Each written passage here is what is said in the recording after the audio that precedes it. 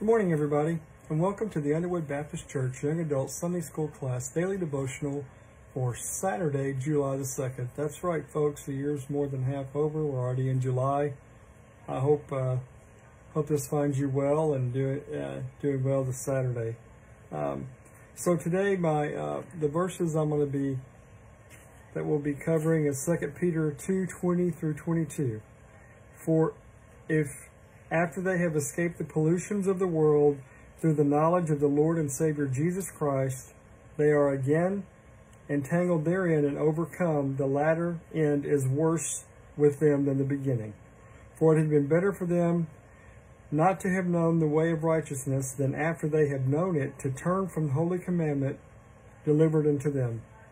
But it has happened unto them according to the true proverb, the dog is turned to his own vomit again, and the sow that was washed to her wallowing in the mire. Okay, so I got to thinking, and as we're about to celebrate another birthday of our great country, I thought to myself, do we consider ourselves a Christian nation? And so I found an article that I found it very interesting, and I'm going to be paraphrasing some of this article from the Washington Post, October 24, 2020, so this is 2 years ago. It says, one nation under God? More and more Americans don't think so, is the title of the article. In the United States, one of the most consequential cultural changes of our time may be the swift and seemingly accelerating decline of religious commitment. Historically, Americans have recorded relatively high levels of worship service attendance and belief in God as compared with their peers in advanced industrial societies such as Europe or Japan. The U.S. example seemed to show that faith could survive in an environment dominated by science and technology. A forthcoming book by University of Michigan political scientist Robert Englehart, however, suggests that the United States is now rapidly catching up with the trend towards secularization elsewhere. When asked to express the importance of God in their lives on a scale of 1 to 10, with 1 being not at all important and 10 being very important, Americans rated God at an average of 4.6 in 2017. Wow, so I can only imagine how far that's fallen today, down from just 8.2 in just over a decade earlier. A major source of this country's relative social and political conservatism is essentially disappearing, with potentially far-reaching implications for everything from criminal justice to education to foreign policy. And we're seeing that today. Increasingly, the two political parties are not characterized by their respective predominant religious groups, but whether their adherents belong to any religion at all.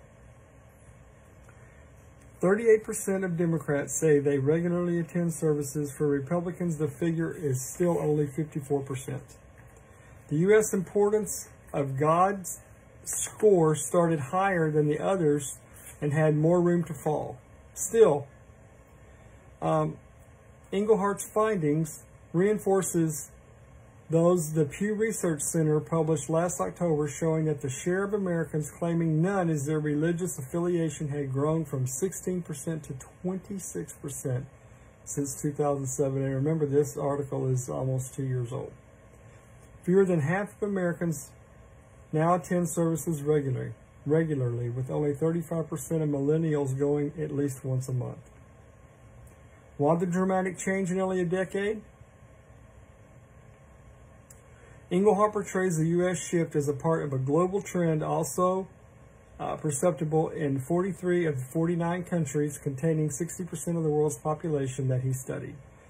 That trend in turn reflects an even more sweeping one. Social and economic development renders human survival less precarious, human suffering less dramatic, and human beings less needful of existential comfort or guidance from age-old traditions. Now, I'm going to stop right there, and I'm not going to really go any further because I've had my notes here, and that's about all that really needs to be said from this article, right?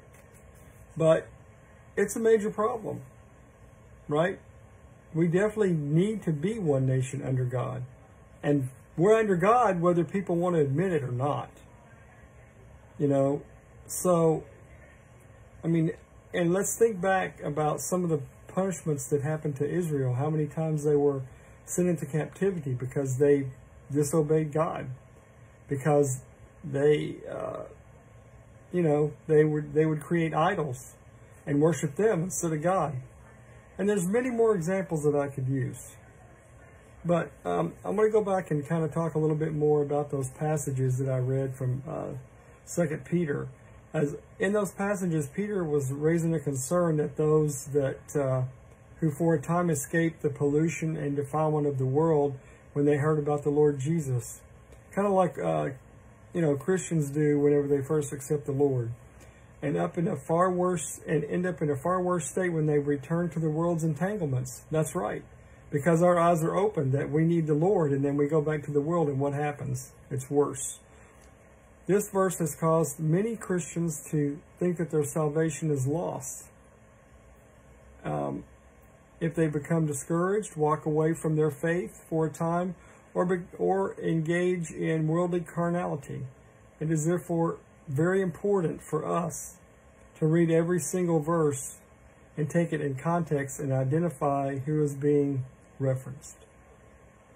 So, you know, we just have to read, like it said, and take in the context of the verses. No, it does not mean that we lose our salvation. Once you're saved, always saved, and never forget that. Well, I hope you have a very happy 4th of July. Spend time with your family. Even though our country is not what she once was, we certainly praise God for what we have left. And I just would invite each and every one of you just to continue the good fight, and keep lifting our country and our leaders up in prayer. And I'll just close this out in a word of prayer. Father, we thank you so much for this day. We thank you for being able to bring this message, just to send out a piece of your word, Lord, to this lost and dying world. Father, if anybody watching, Lord, not know you as their personal Lord and Savior, Lord, that they would get their salvation sealed before it's eternally too late, Lord. We just lift up our country, Lord, to you, that we would turn from our wicked ways, Father, because we have fallen so far. We've fallen so far from you, Lord, that you would stir your people in a way that we haven't been stirred in 100 years, Lord, that we would just wake up and do what we need to do, Lord. And Father, we thank you for forgiving us, Lord, where we fail you time and time again, Lord, and we thank you for the blessings, Lord, that you give us that we don't deserve each and every day, Father. I ask now that you go with us, guide us and direct us. In Jesus' name I pray. Amen. All right, thank you all for watching, and I hope you have a great Saturday and a great 4th of July. We'll talk soon.